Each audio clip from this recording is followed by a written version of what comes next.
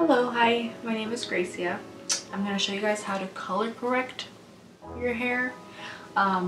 Colored hair, that is, like fashion colors. I feel like the most common color that you want to get rid of would probably be green. Green has to be the hardest to take out, in my opinion. I feel like it really clings to hair, and I used to be one of these people that would refrain from dyeing my hair blue because it always tends to fade to that nasty green color. Even like teal, like a lot of those colors just fade to green typically, and that green color is such a freaking, oh, it's so hard to get out. So, and it's like a nasty green color that it ends up. It's not even like a cute like neon green or anything. So yeah, I'm gonna show you guys how to fix that. Keep in mind that it's like trial and error, and you might have to do some like test strips, but basically you're gonna want to learn the color wheel, and your hair, if it's faded unevenly, obviously if you dye it, it might end up uneven. Like my hair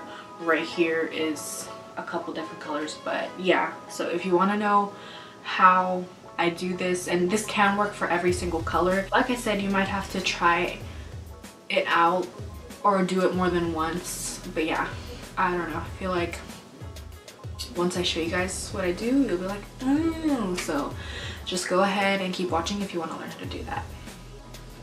Okay, hi. Sorry, I know I look gross. I don't care. I'm gonna fix my hair today. So the first thing you want to do is put your hair down, brush it, part it. You're gonna want to use gloves, because if not, your hands are gonna turn the color of your dye. And if you have like nail polish on, it tends to like stain that.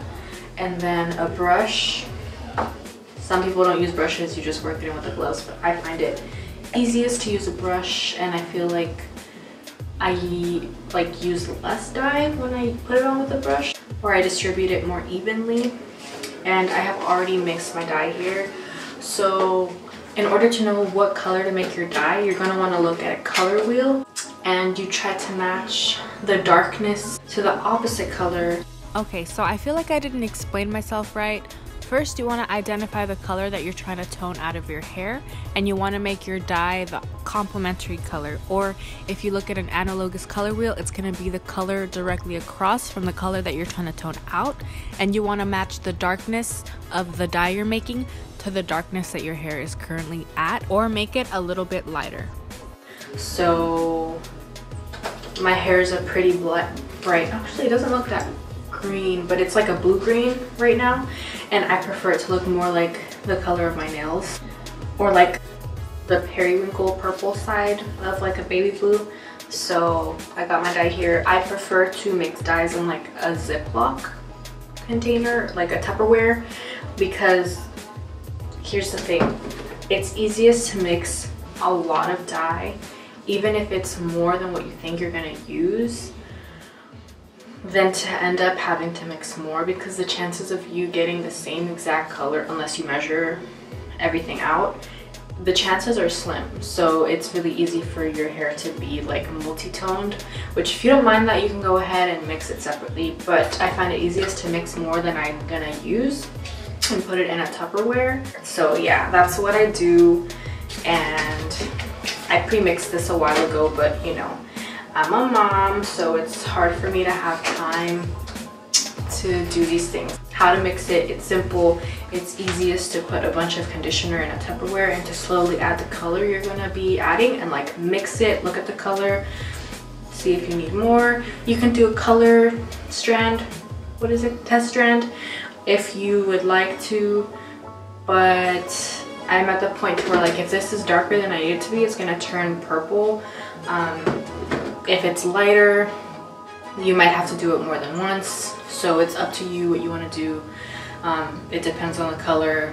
This literally works with every color. It's literally color correction. It's like art theory, color theory, whatever. It does look a little bit dark. I did mix this like 1 or 2 weeks ago, so my hair has been washed since then, so it's a little bit lighter than it was when I first was gonna do it. So yeah, I'm gonna mix a little bit more of conditioner in that. I use the cheapest like conditioner that I can find. This is like not even, this is less than $2, and I literally strictly just use this for mixing. I use a better conditioner when I wash my hair every day, so don't judge me. But I find that the thicker your conditioner is when it comes to mixing, the harder it is to mix it evenly. So yeah, I literally just have a bottle on hand always just for mixing dyes. And yeah, that's it. Let's do the thing. So side note, right here, that's not like a pimple or anything. Like, and let me know if this happens to you. I get like really dry, like rough patches of skin sometimes, and they get like super itchy. Because I mean, even if I don't scratch at it, it's always near my mouth too. I open my mouth to like eat something and I looked wrong, and it like cracks, you know. So I don't know if it's eczema, because I have suffered with like mild eczema before, but, or like if it's like an allergic or a bad reaction to some skincare or something. But let me know if that ever happens to you, because it's really fucking annoying. That's just conditioner dried up. It's not bleach. I don't bleach my own hair. I don't trust myself to do that anymore. If your dye is like pastel enough, your hands won't turn or won't be stained that color. But I did just paint my nails, and I don't want them to turn purple. I want them blue.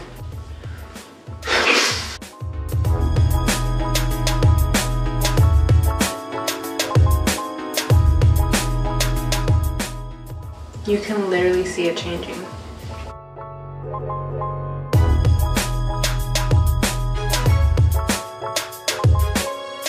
Oh, another way you can control your fading is using like purple shampoo, obviously depending on the color. It would help in my case. I do use purple shampoo, but it's not as instantly rewarding as doing this is.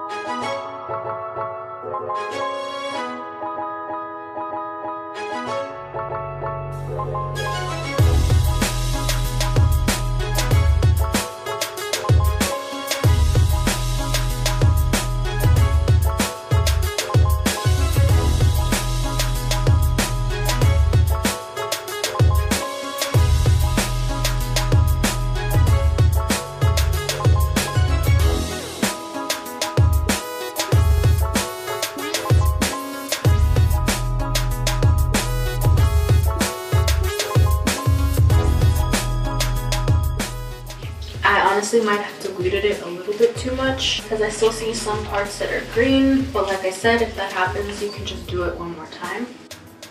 And just to set your expectations, your hair can turn like more of like muted, dull, or like pastel color. That's the goal here for me. If that's not your goal, you're gonna want to be careful and do test strips, just to see what color your hair is gonna end up. But ignore that. Just one big mess on my life. Even if this doesn't make my hair exactly like the color I want it, like periwinkle or whatever, it's still gonna be less green than it was before. So. And you can leave this on as long as you want. It's not gonna damage your hair. It literally is just like a stain. If your hair is blue like mine, if you're trying to avoid any yellow or green, you can go ahead and use purple shampoo. That's what I'm gonna do. And that's pretty much it. So I'll see you guys when my hair is done. That's pretty much it. I left it in my hair. I literally watched like an episode of Iron Fist, and then I washed it out. You can leave it in for like 5 minutes, 10 minutes, a whole day. I usually wash it out with like as cold of water as I can stand in the shower, just so it doesn't like wash it all out. If I hadn't been using purple shampoo, my hair probably would have been more green than it was, because my hair wasn't really like green to begin with. It was more like blue green, and now it is kind of like a periwinkle kind of. It's still kind of green at the bottom, but it does have more purple tint, which I prefer. But yeah, I want to go more to like a cool tone blonde, so I'm trying to keep my hair blue while it fades to that, because I really like baby blue hair. But yeah, my hair was initially like a darker blue. So yeah, this is how I control my fading pretty much and keep it the color that I want. You can do this with pretty much any color. Like I said, just look at the color wheel and then boop, just put on the opposite shade and you should be good. Like, be careful because you can make your hair muddy, so you want to test it out, you know. Since my hair is pretty much faded, it's like a gray or silver in some areas, I'm gonna go ahead and show you guys an example. A couple weeks ago my hair was a blue-green, but it was a little bit darker than it was when I first started this video, so it turned more of like a purplish blue. So I'll insert pictures of that. And yeah, hopefully this works for you. Let me know in the comments what color you fixed, if it worked for you, if your hair turned muddy. Like, just let me know. Just let me know what happened down there, so we can like all learn from each other's mistakes and stuff, because I know having your hair fade out can be a bitch to wait for, and it is damaging if you strip your hair color, and it can be really annoying to hate the color your hair is and it's already bleached and you have to strip it, so it gets really nasty and like dry and damaged, and yeah, it's just annoying. So this is a way to kind of fix that without dyeing your hair darker. Like, if you like pastel colors, this is gonna be perfect for you. But yeah, I don't really know what else to say. I think I said it all. So yeah, hopefully you like this video. Sorry that the lighting was weird. In the bathroom I was filming it, there was no windows and no natural lighting, so it was all artificial light, so it looked really weird, I think. But yeah, that's it pretty much. So I guess I'll see you guys in the next video, whenever that might be. Click subscribe, but don't expect anything. I'll see you guys later. Bye.